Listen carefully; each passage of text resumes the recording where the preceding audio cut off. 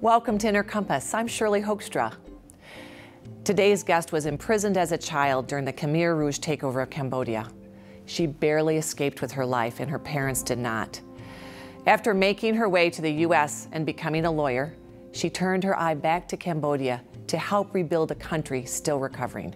Join us today on Inner Compass. From the campus of Calvin College, this is Inner Compass, exploring how people use faith and ethics to guide them through critical issues of today. My guest today is Theary Seng, author of Daughter of the Killing Fields, soon to be published in the U.S. under another title. And it is about her tragic experiences in Cambodia during and after the Khmer Rouge genocide of 1975 to 79. Welcome, Theary. Thank you. It's great to be here. So in 1975, the Khmer Rouge take over the standing government in Cambodia, and they order all of the people out of Phnom Penh because they say the U.S. is going to be bombing the city. Why was that believable? Cambodia is situated in mainland Southeast Asia. It was the stage of the Cold War politics. The Vietnam War is raging next door. The Vietnamese soldiers had entered Cambodian land. There were bombings. There were already secret U.S. bombings under President Nixon. So it was very believable. But of course, it was a pretext. Right. It was a pretext to literally empty the capital city of 3 million people. And I was living there with my relatives, with my family as a 4-year-old, and they succeeded. And of course, in the midst of the confusion, and in the midst of warfare, who knows what is right or what is wrong, what is believable, what is fact, what is myth. So they were the new authority. We listened to them. Plus, they were violent, so we had no choice but to listen. And they said your lives were going to be in danger. And they said that our lives were going to be endangered. They told us not to take much. Of course, we took the valuables and food stuff for 2 or 3 days. But they successfully emptied a whole capital of 3 million people. So for the next 4 years, the reign of the Khmer Rouge, here is a country with its capital emptied of residents. And all the residents are now slaving in labor camps across the whole country. They wanted to return Cambodia to this agricultural, agrarian society.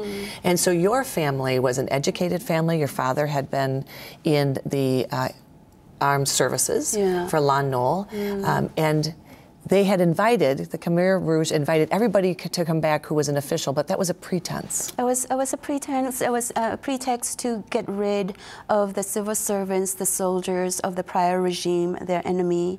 And my father answered the call. So in April 1975, as we're journeying, exiting the city with 3 million other people, they called all the other civil servants back of the former regime, and they returned and disappeared, the euphemism for murdered.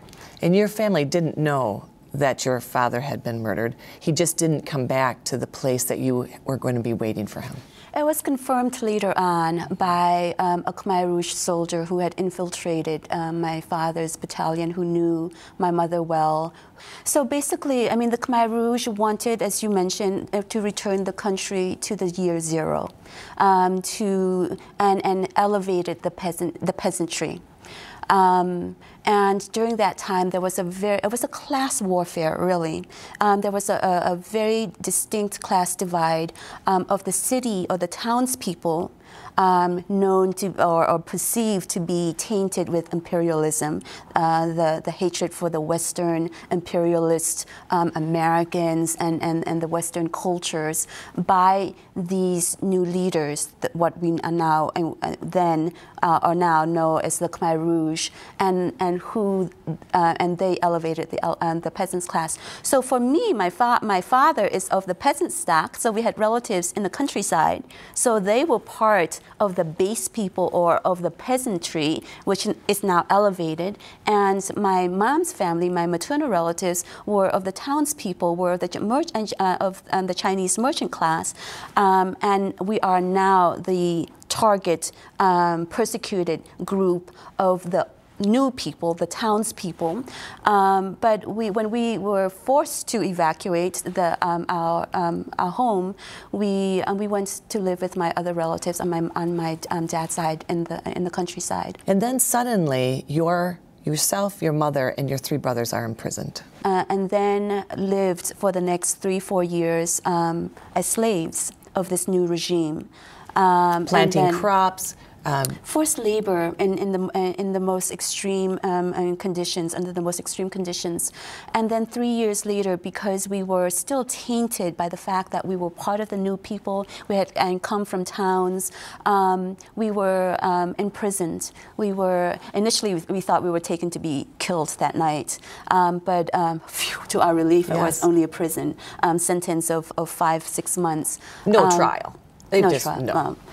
This is a very ultra-nationalistic, dictatorial, radical regime where, I mean, everything was abolished. The court system was abolished, the educational system was abolished, the financial system was abolished, literally abolishing everything with the goal of returning the country to the year 0. And then did they hope to rebuild it into the sort of the image of the Khmer Rouge idea of in the image of the peasantry? It was this insane regime who elevated the peasantry, the ignorance of the peasantry, the romanticized idealism of a simple life, of trying to cleanse any influence of the outside world, in particular the Western world. But also it allowed them to control the population. If you don't have anybody who is critical or reading or writing or publishing against the wickedness of such a regime, they're in more control. They were in complete control. And the world actually was oblivious, most of the world, or didn't really want to I think was exhausted. I think, first of all, the United States was exhausted by Southeast Asia because of the Vietnam War. And so there was... No one was going to invade to save Cambodia. No one's going to invade to save Cambodia. We had just lost the Vietnam War. And and there's too much association with the region, too much trauma associated with the region. But nor did Europe. No, nor did Europe. So it was a country for 4 years closed to the outside world, and in the blackness of it all, the Khmer Rouge regime went awry and had its own way in killing its own people, had its own way in destroying a culture. Without observation. Without observations. So, but this is not a surprise. I mean, things happen when there's no observation. Things happen in the dark. Evil happens because there is no one speaking out. You're in prison with your brothers and your mother, and all of a sudden, one day, your mother is gone. It was all of a sudden and not all of a sudden. I mean, my mom knew, in hindsight, in trying to piece this together, my mom knew that night that she was going to be killed. She knew. And she has you and your brother, your youngest brother, right next to her. You lay side by side, all 3 of you, right? And we were in this remote security center where ultimately 30,000 people were killed here. But that night, they separated my 3 older brothers and took them to a different locale. And so it was just the adult prison population, my mom, my youngest brother, and myself. And that evening or that night, they came, as they normally do, and shackled all the adults' ankles for the night. They had tried to shackle my ankle, but I was 7 years old, skin and bone. They could slip in and out. What's the point? So my job was to bring toilet bucket to the other immobile prisoners in that cabin. All night long? Whenever anyone needs me, they would just call, and I would pick up and bring it to them since they can't reach the toilet bucket. But that night, I remember, because I was still awake, seeing 2 or 3 prison guards coming back. I thought, strange, they've already shackled everyone's ankles. Why are they here again? So I remember catching their eyes, and then they immediately left. But they were carrying wet robes. So wet ropes? Wet ropes. The wetness is to make it malleable to tie, because when it's all dry, you can't get it tightly tied. And I remember turning to my mom. I said, "Mom, why were those guards carrying wet robes?" Of course, she knew. She already knew what is to happen that night. And so she turned to me and she said, "My daughter, go back to sleep." And those were her last words to me. The next thing I knew is waking up the next morning to an empty cell. And immediately, my brother and I convulsively cried and cried and cried, because it was just a new sensation. Everything in our being told us that my mom is no longer on this earth. And so what seemed like crying for hours, and they tried to, they tried to calm us down by lying to us, saying, your mom is just working another cabin. The other adults did, or the prison guards? The prison guards, because all the other adults also were killed. Oh. Everyone was killed that night. Everyone was killed that night. And of course, in hindsight, we know this, but everyone was killed that night, except for my youngest brother and for me, a 7-year-old. How do you understand that you were saved? Why not kill the 2 children? In hindsight, the Khmer Rouge soldiers wanted intentionally to preserve the children. And they intentionally wanted. That's why they separated my 3 older brothers during the day. That's why when they came in the first time and saw I was awake, they went back. To wait till you were asleep? Because to wait for me to sleep. Because when they came with the wet ropes, they had come for the adult prisoners to be taken to be killed. So amidst the pure insanity, amidst pure evil, there was this strand of compassion that they showed to us. And here I am sitting, and here you are sitting. About this. You go back to your village, and ultimately you go to Thailand, where there's a refugee camp, and then ultimately to the United States. So imagine this, Shirley. Here we are, having just survived 4 years of genocide, lost our parents, children of 4, 7, 8, 9, 12, and the 5 of us with my mom's relatives now. And they kind of come to be your parents. They gave us shelter, and all of a sudden we found out that we were being sponsored by my uncle here in Michigan, who never experienced the war, through a church, Millbrook Christian Reformed Church, and then all these incredible individuals within the church sponsored us and did the paperwork, and they intentionally processed it so that we would be here by Christmas Day. So we arrived Christmas Eve, 1980, from this tropical, squalid refugee camp. 1 moment later, we are in the heart of Michigan winter in this white community. We were one of 2 Asian families in 1980. And so you can imagine climate, culture shock, every type of shock at every level.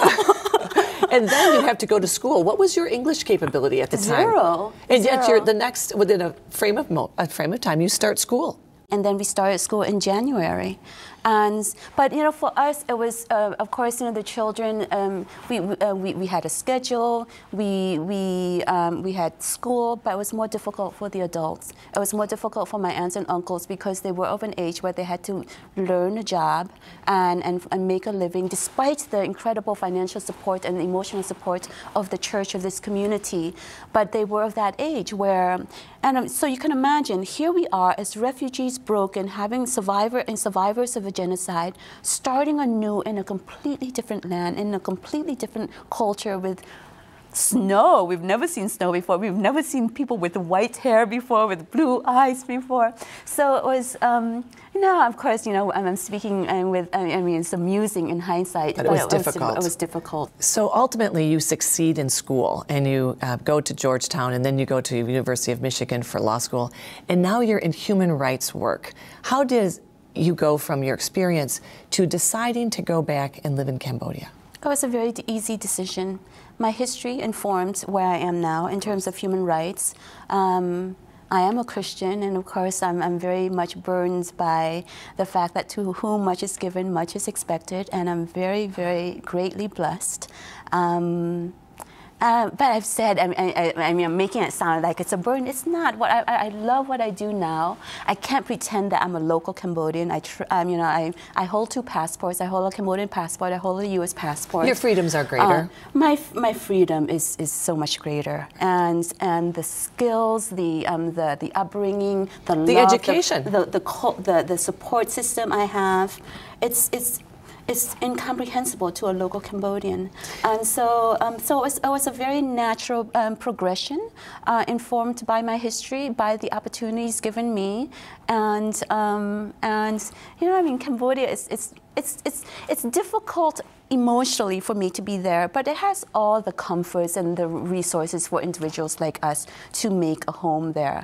What is difficult is up here in the mind, seeing the extreme poverty and the extreme wealth, the chasm between and the divide between the small elite wealthy population and the sea of poverty of an extreme level. So when in 75 to 79, when the Khmer Rouge is wiping out the educated, the intellectuals, the teachers, the doctors, the lawyers, how has Cambodia recovered from the wiping out of that generation? We're still recovering. We haven't recovered. For me, I would like to see the recovering process go a little bit faster. But you know, when Vietnam ended the Khmer Rouge regime and took over Cambodia in 1979, they couldn't even find 5 lawyers in the whole country, 5 individuals with a law degree. They couldn't even find, meaning that you had no judges, you had no lawyers. You had the teachers, the Khmer Rouge successfully obliterated the educated class, their targets. And so in 79, we had to build a country from survivors and from survivors without education. And traumatized survivors. And traumatized survivors. Right. So the democracy in your court system now still, in your opinion, would say is emerging, is evolving? It's emerging, it's being developed, but again, very burdened by its history.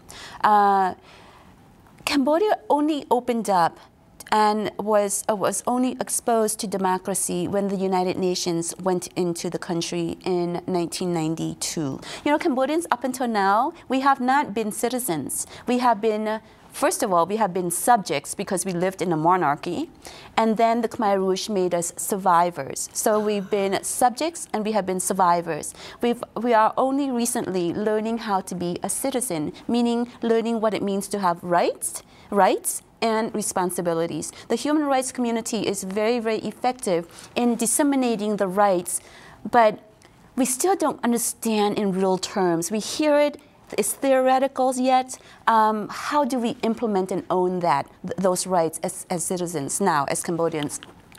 And more than that, I mean, citizens, we not only have rights, we also have responsibility. So for me, that is, I think, the next stage is to balance the rights that we have as citizens and as new citizens, as Cambodians, with responsibility. And so what would that look like? The focus on civic education. You know, Cambodians, we don't even have the word for civic. I mean, of course, we have a word for citizen, but there's that nuanced understanding of what is civic responsibility, so civic involvement. Education, involvement, participation in real terms, rather than going through the process. What does it mean to own these rights? And of course, in the human rights community up until now as well, has been focusing on the adult population and disseminating the rights. But I wanted to go further, because if we want to change mentality, and if we want to change bad habits into more progressive, more admirable ones, we need to start young. If we want to say, don't throw and trash on the ground, we don't go and teach an adult that. We start young and you know, with elementary students. So this is where my focus is now with regards to civic education. So the citizens need to understand their history in a context that is actually part of the justice process that is going on right now in Cambodia, isn't it? It's shaping the self-image of Cambodians, not victims, but people who can embrace justice. And that means bringing these existing Khmer Rouge individuals into court, doesn't it? I see the Khmer Rouge Tribunal as a catalyst, as an opportunity And it's a window of opportunity because we won't have this again. Is that because they're dying? I mean, the age of these people? And we won't have the trial. I mean, and it's now we have a mixed international tribunal of UN officials and personnel working with the Cambodian court officials to try the senior Khmer Rouge leaders. And as you said, they're old, they're dying. If we don't have them, we don't have anyone to try. And plus, there's already a natural limitation to how long a trial process can go on. So we're given a great opportunity in the Khmer Rouge Tribunal to use it as a catalyst, this court system, this court process, to use it as a catalyst to jumpstart conversations long overdue. And so it's really important that we in the human rights community be creative and use this code of law to jumpstart conversations and to create and multiply benefits in the court of public opinion. And we're trying to do that through film, through discussions, through public forums, by taking the materials and the documents being produced at the Khmer Rouge Tribunal and then translating it into the vernacular language for the larger population to understand. Because as you know, I mean, you are a lawyer as well. I mean, the legal language is so arcane and archaic. How many people understand legalese? Even in the best educated of us, besides lawyers and judges, the rest of any population have a very difficult time understand the legal language of any court system, modern, developed, or fragile as Cambodia. In fact, you're the subject of a documentary that's helping educate your population. I am. This documentary film called Facing Genocide, produced by a very established film company in Sweden, was nominated for Best Documentary at the Rome International Film Festival. And also, the Khmer Rouge Tribunal is unique in that it opens up the opportunity for victims, for survivors, to become a direct party in the criminal proceeding. And I was the very first one to be accepted and recognized as a civil party in international law. Yes. So in addition to my professional work, which is the engagement of the Cambodian population with regards to human rights and democracy, and now what is happening at the Khmer Rouge Tribunal, there's a very particular personal interest in this, and I'm combining and trying to use my personal interest and involvement to shape the larger discussion, just because I am given a little bit of a public platform. So let's watch the documentary. Yeah.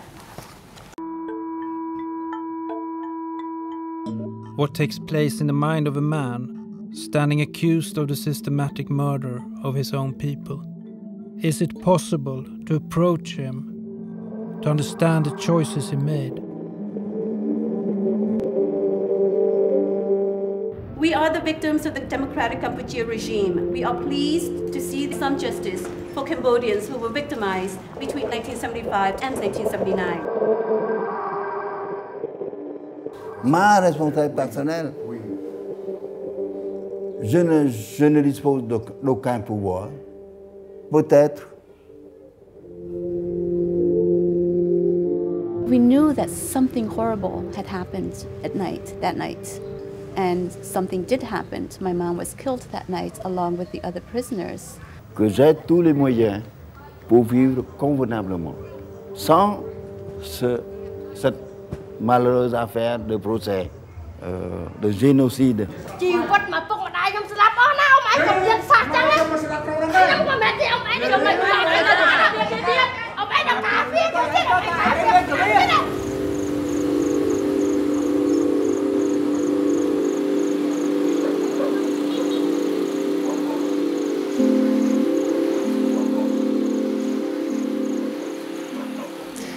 So you, in this film, we actually see one of the leaders of the Khmer Rouge, who's now being brought to trial, and his wife. He's the former head of state.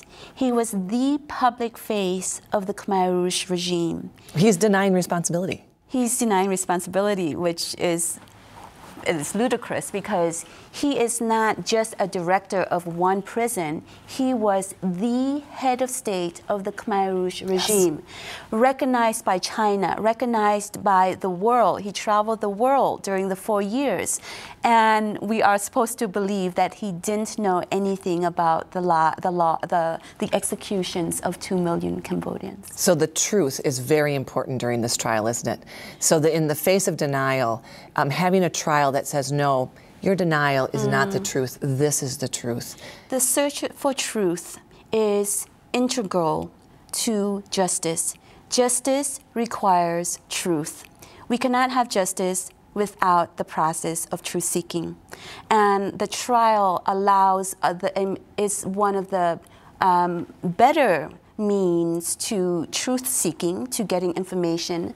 It's not the only means, but it's a necessary means. So this is why we believe in the Khmer Rouge Tribunal as a court of law, but it's not sufficient. We need to look at other mechanisms as well in terms of dialogue and memorializing. And, we don't have a Truth and Reconciliation Commission in Cambodia, like the South African model.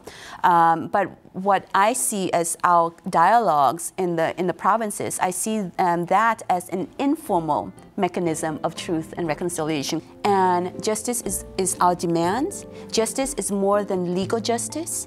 It requires the search for truth. And that is what the Cambodian people want. Thank you. My guest today has been Theary Seng, author of Daughter of the Killing Fields, about her experiences in Cambodia during the Khmer Rouge genocide. I'm Shirley Hoogstra, and thank you for watching Inner Compass.